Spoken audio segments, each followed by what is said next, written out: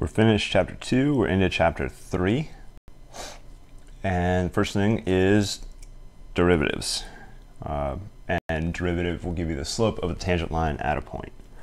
So we haven't explicitly looked at derivatives, but we've looked at all the components of derivatives so far. So if you have some function and draw some curved function here and two x values, we'll call this one x naught, and it's going to be x with h is the measurement of how far over we go.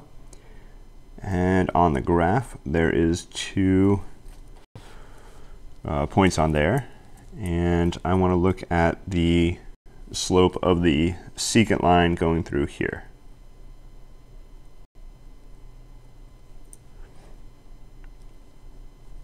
And how do we get the slope?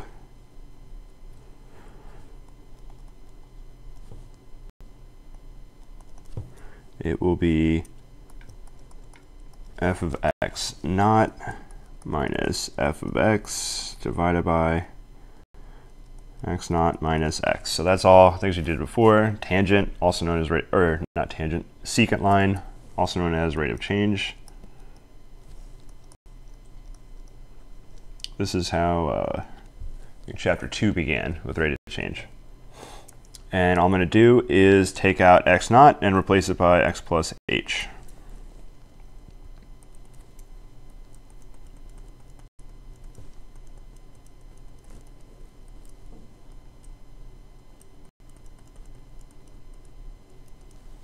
And simplified that, the x cancels the minus x in the denominator.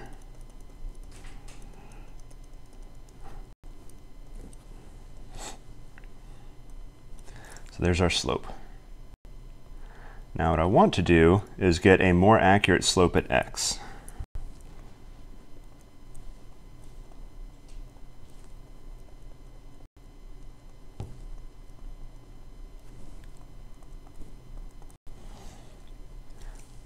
So if we zoom in really far, the slope looks like it's pretty close to being flat. So I'm going to estimate the actual slope of the curve, not between x and x naught, but right at x. And it looks like it's going to be something like this right here. So how can we take what we know, which is the slope between 2 points, and turn that into the slope at 1 point? The answer to that is we're going to take this second point right here, and we're going to move it over towards x.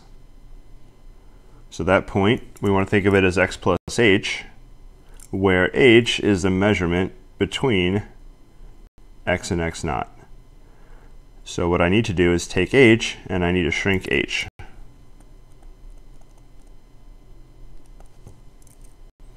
Shrink h how far? Oh, to 0. So this sounds like a really good time to use a limit. So we're going to take h and shrink it to 0, or take a limit as h approaches 0. So our difference quotient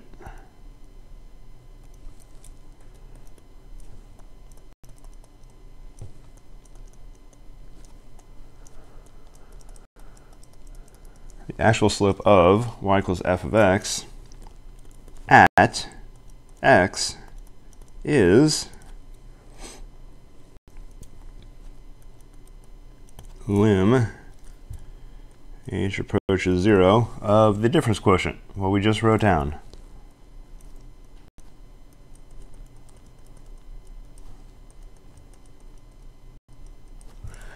Now I need to give this a math name.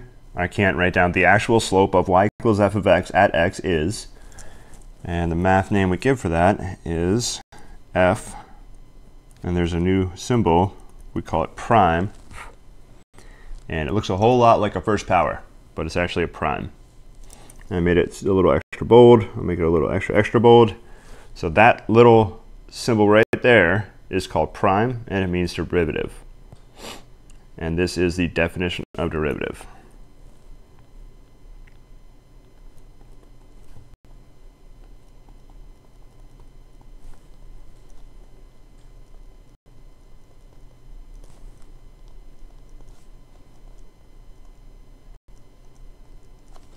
So this is the definition of the derivative of f at x. And is, of course, written as f prime of x. The good news is, we don't need this. The good news is, we've done all this before. We just didn't have the names for it. So you've done difference quotients and taken limits. And of course, when you take the limit of these, the whole goal, this is the bad h right here. That's the bad guy. You have to use algebra, get rid of it, and then you can take your limit. So we saw all the strategies we need for this. And we're just going to go ahead and do some examples right now.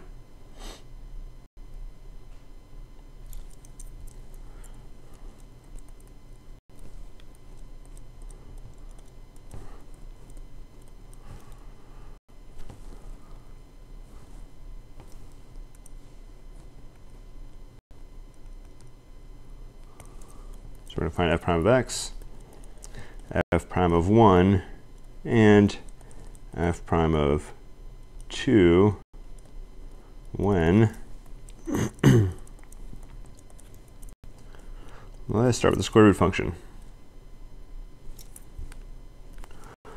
All right, so what we're going to do, I recommend find f prime of x and then just plug in 1 and 2 afterwards. That'll be the fastest way to do this in general. So writing down what is f prime of x, I don't know, except I do know the definition. So it's lim h approaches 0. What part of this is the most difficult? Do not mess this part up.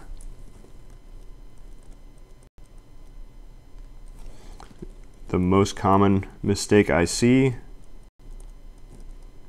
is that, which is you say it the same way, that is f of x plus h, but the f of x plus h,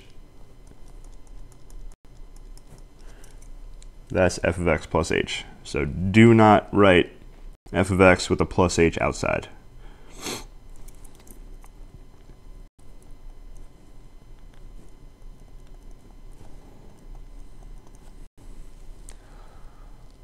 Ooh, how do we do this? There are 3 tricks. I'll write them down right now. So these are algebra tricks.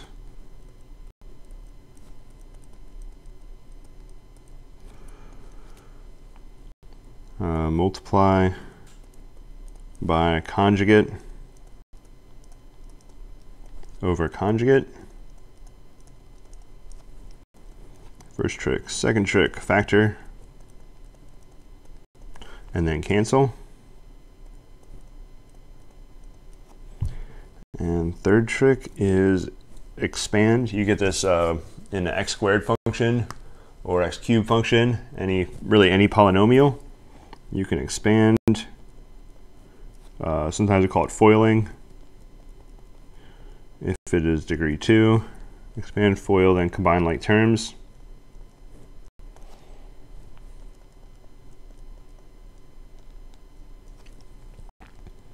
And the fourth one, add fractions. And of course you need common denominator. I'll just write LCD, least common denominator. Generally the least common denominator is not going to be least, it'll be the product of the two, but you've had to do those problems before. So those are all the 4 algebra tricks we need. Obviously this one, there's no factoring, canceling, there's no expanding, and there's no fractions. So we're going to multiply by conjugate over conjugate.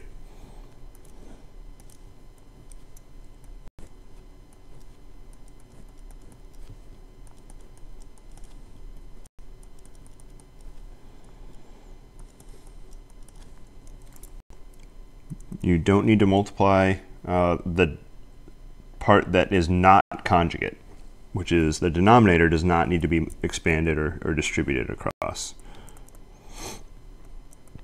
The numerator needs to be, because that's the whole reason we're doing this.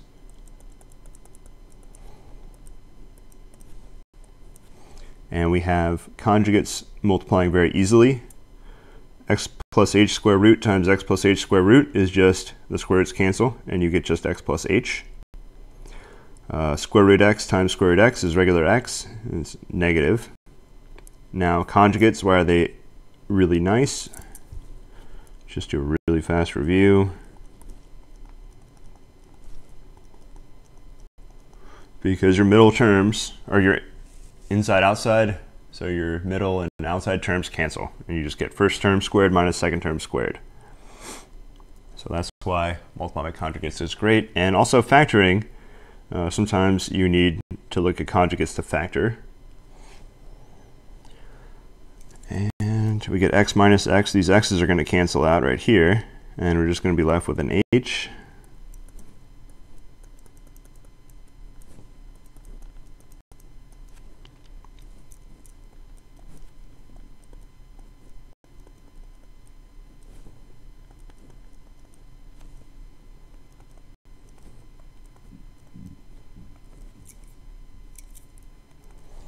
And h's cancel, not to 0, but to 1.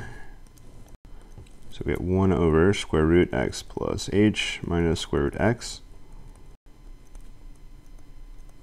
Now if you noticed, I keep writing lim, lim, lim, lim, lim. It's a lot of limbs to write, but remember, I haven't done anything other than algebra so far. So I have not actually applied the limit yet. We did just cancel out the bad h. Once that bad h is gone, you can take your limit.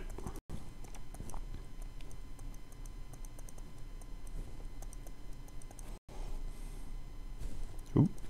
I was a little worried for a second. That was going to be 0, but there should be a plus. So we get 1 over, we got one of these plus another one of these. 1 over 2 squared x. This is what we started with, f prime of x, so we got that.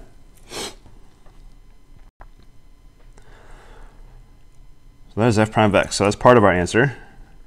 And I also asked for f prime of 1 and f prime of 2. So this is very easy to do once you know this, f prime of 1. All I do is look, oh, there's an x, I'm going to put a 1 there.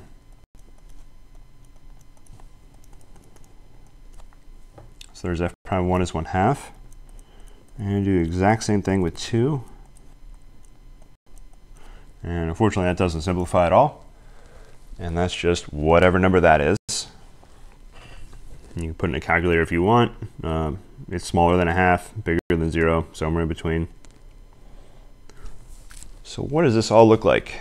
This is a bunch of algebra and a little calculus that we did. We started with the squared x function. 0, 0, 1, 1, 4, 2. So I'm sketching out our original graph right here. F prime of 1. Okay, 1. There's x equals 1.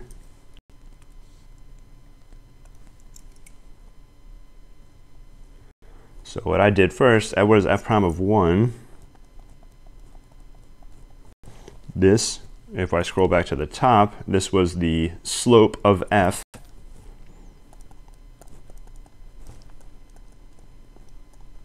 Of f at x equals 1. So that's exactly what I defined what the derivative meant. Just run back up here. The actual slope of y equals f of x at x is, and we did all that work. So we're looking at 1. The actual slope is 1/2. I'm going to draw the actual tangent line now using that slope.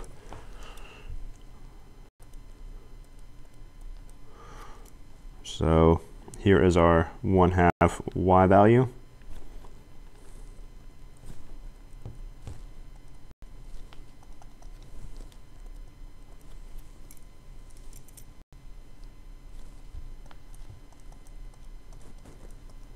So the actual line will be 1/2 x, slope 1/2, plus 1/2. And how did I get that? I just visually measured it out and said, all right, I need to go through this point, obviously, and my slope's 1/2. So I went 1 to the left and then down 1/2. Or you can go 1 to the right and up 1/2. Or you can, of course, use algebra. And one of the better algebra formulas, y minus y naught equals m x minus x naught, and the other one y equals mx plus b. I'm not going to go through the details. All of you have done this before, hundreds of times, maybe thousands, and you get your y-intercept, etc., etc. I could do the same thing at 2, but the slope's ugly. I'd have to actually figure out the y-intercept. I could certainly do a quick sketch of that. It's going to look something like this right here, and you'd get whatever. I don't really want to draw the y-intercept. I don't know if it's bigger or smaller than 1. I'd have to do some actual work to figure out the y-intercept, which I don't want to do because I want to get on to the next problem. So there's the sketch of the tangent line at 2. Let me erase all that. That looks kind of ugly. I just want to have one tangent line on the graph.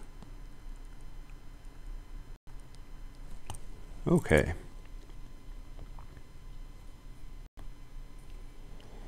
If you try to get the slope at 0, what you would get is undefined, which would mean at 0, if I zoom in, this is not the best graph of the square root function, but there's actually a vertical slope at 0. So I did not draw the best graph. Probably should be curved a bit more like that, is how the square root curve actually looks. So it does get vertical right there at 0.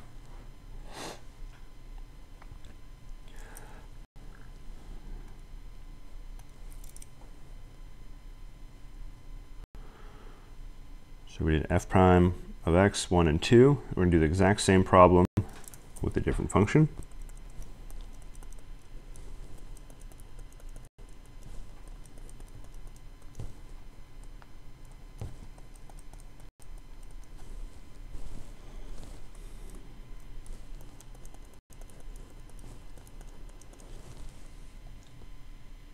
So we'll do the 1 over x function now.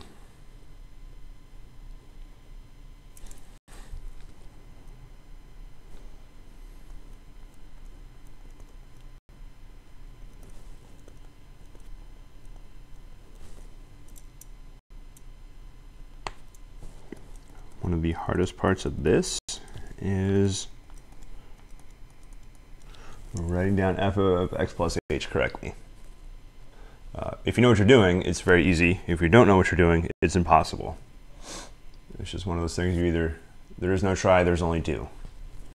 So you either do it right or you don't do it right.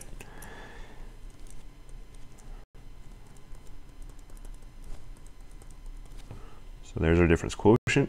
Oh no, fractions of fractions. Easy way to fix that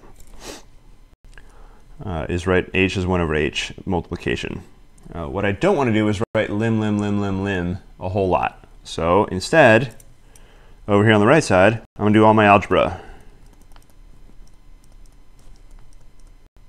So this is my algebra zone. You don't have to label it like this, but if I see space in between your calculus on the left, algebra on the right, I will understand.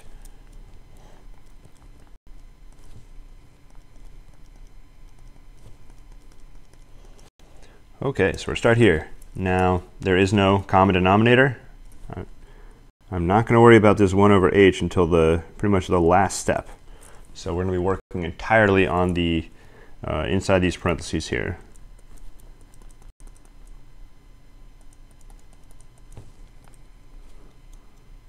Whoa, that's illegal. There we go. That's fine. Better multiply it by 1, not 1 over x. Oh, that would be really bad. And we got our original 1 over x times x plus h over x plus h. It looks ugly for a minute. Will look better very soon.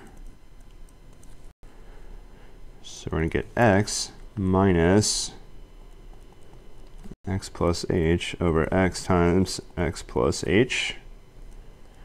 Now I am going a little more quickly than normal because the only other person here is my dog and he's not asking me very many questions, so we're just going to keep going. So if there are questions, recommend somebody can run up and pause it.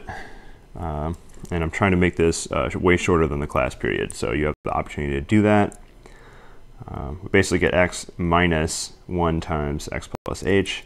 X minus x is 0, and we're left with a just minus h over x times x plus h, 1 over h. Now you want to be careful, the h's cancel, but they really cancel to 1. So a very good way to cancel these out is write a 1 in their place like this. So cross them out vertically, and you're remembering, oh yeah, that's a negative 1, not a regular positive 1. It also doesn't cancel out to nothing, cancels out to negative 1. All right, so there we go. Done with our algebra. We're ready to take this back over to the left side. Hopefully I think we've done almost this exact problem before.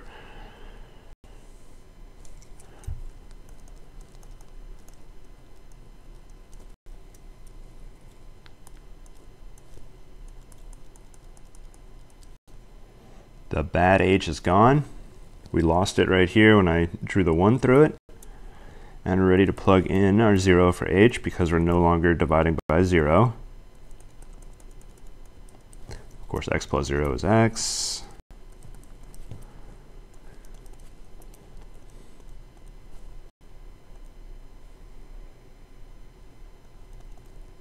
However you want to write this fraction is fine. This is f, that's a bad prime, f prime of x. All right, so word on notation. What you don't want to do is if you ever have something to the first power, you should never write first powers anymore, because every time you see what looks like a first power should always be a derivative or a prime. So do not write any more first powers. Squares and cubes are a different story. You should always write those, but if you have something to the first power, I strongly recommend you don't write their first power next to it, because from now on, that's going to make you think derivative. It'll certainly make me think derivative when I grade your work. So here, I only wrote limit twice. I didn't have to write lim, because I did my algebra on the right in the algebra zone, and all my calculus was done on the left in the calculus zone. So there's f prime of x, f prime 1, and f prime of 2.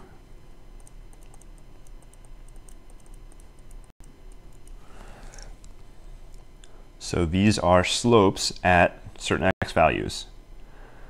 We graphed the 1 over x function before. I'm just going to graph the positive x values.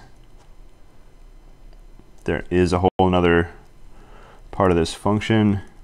I'm not really curious at the moment what happens when x is 0 or when x approaches infinity.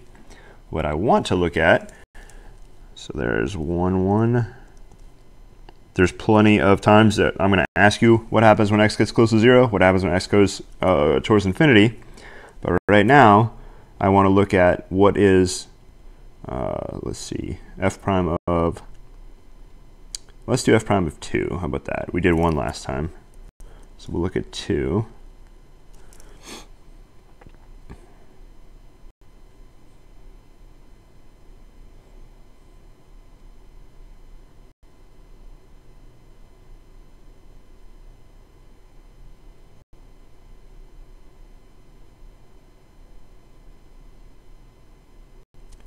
Oh, that was a major mistake. Good thing I caught it.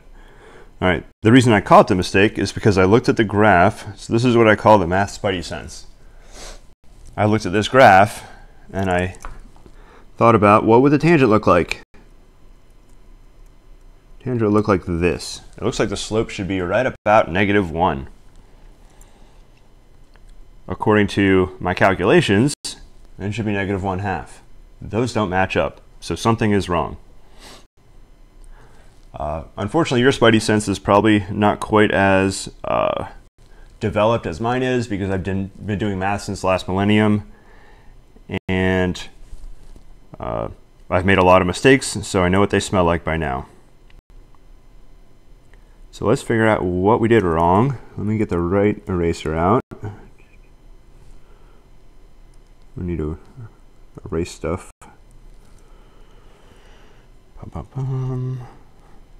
There, that's where the actual first mistake was, but of course it propagated. So I'm going to pretty much take out all this stuff down here.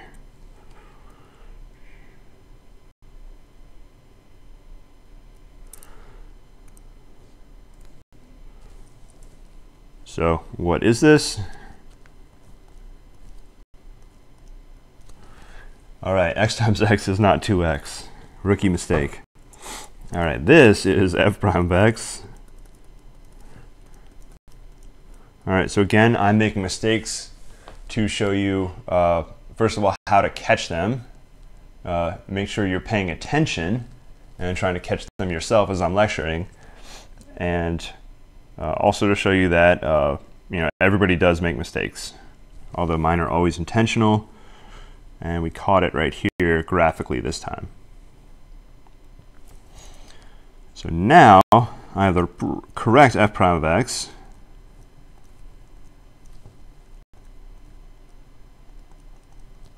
All right, f prime of 1 is -1. That looks pretty close to what the graph looks like, so I'm happy with that. F prime of 2 is 1/4. Now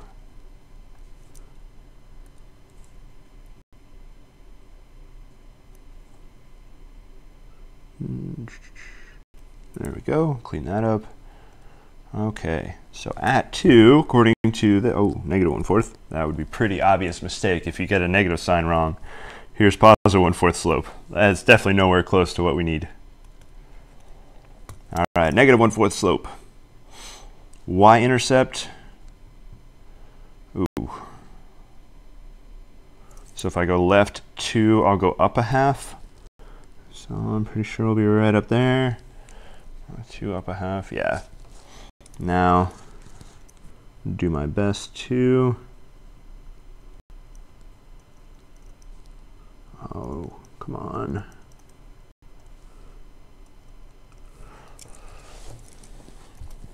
So our equation, hopefully that'll be right. It certainly seems pretty close to being right, according to this graph that I just sketched out hastily. All right, so there is derivatives, graphs, tangents, lines, curves.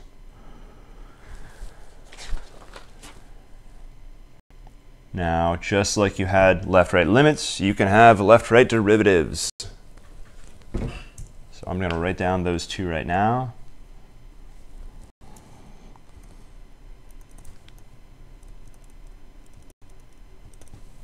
So left derivative of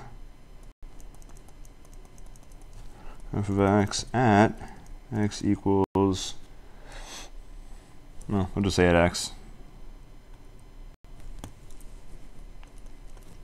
There isn't a really good symbol for it, so I'm just going to leave the written notation out. Left derivative of at x is, there may be some notation for it. I haven't run across it. All right, so this is limit h approaches 0. We got to be careful here. Here's x. I want a left derivative, so h is going to approach 0 from the negative side. So I want x plus h to be less than x, which means h needs to be negative or less than 0.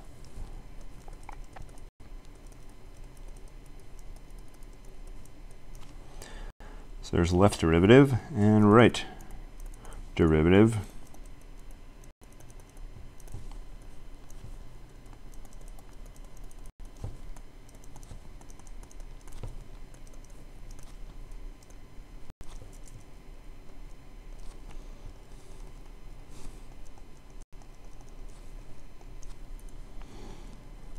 And of course, this is positive side. There's x. I want to approach on this side. So I need h to be small positive quantity. So I'm not putting these in a box. You don't need to memorize them. I could put them together if I know both of them exist. So if left and right derivatives exist,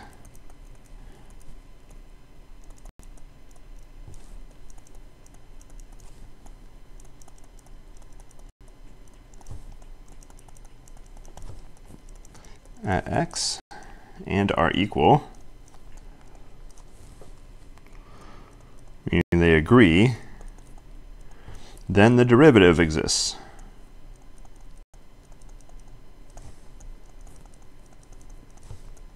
Of course, at x. Just like your left and right limits are equal and they agree, that means your actual limit is that value.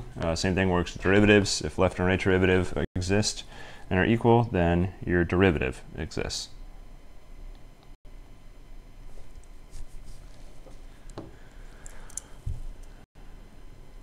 So we'll do 2 examples. Example, find right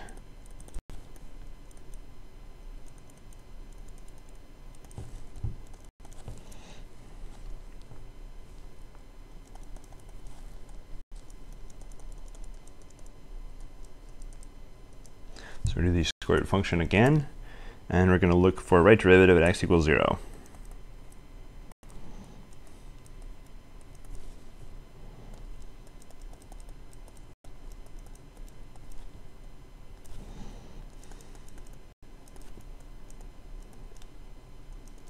So I'm just copying and pasting from above.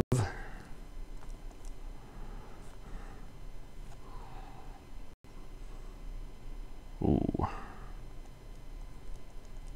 Equals -1/2 squared x, hopefully, somewhere. Dun-dun-dun. Where did I do all that work? Right there. Oh. Ooh, we gotta be careful. I'm gonna use this right here.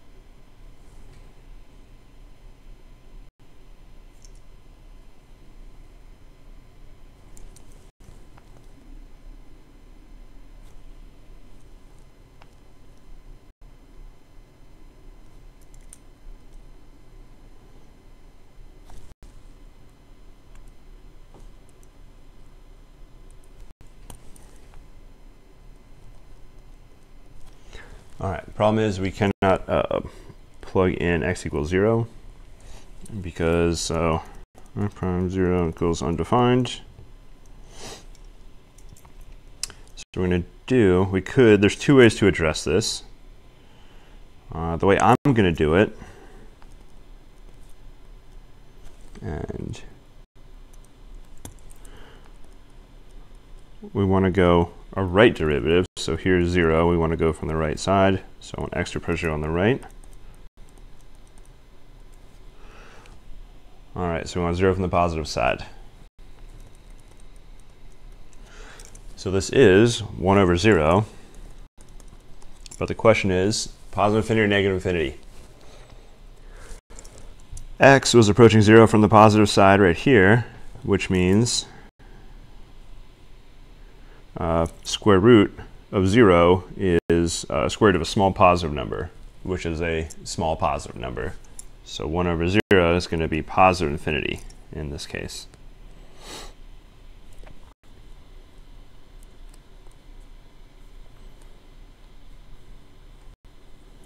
I could have done it with the definition of derivative by plugging in a 0 in for x.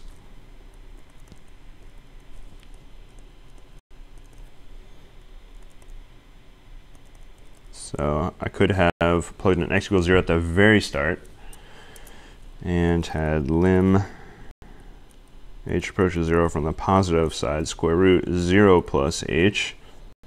minus square root 0 divided by h. So why is this okay to do? The question is, am I dividing by 0? The answer is no, I'm dividing by h. There are zeros, but they're in the numerator. So lim h approaches 0 plus, let's see, square root h over h. All right. How does this cancel? Well, h is square root h squared. I can do this because h is positive, so I'm not taking any square roots of negative stuff. Now, still just using algebra. And we have 1 over square root h, which is 1 over square root 0. But everything here is positive, so it's 1 over small positive quantity, which is positive infinity. And we use the definition of the right derivative here. So we better get the same thing either way. All right, last things last.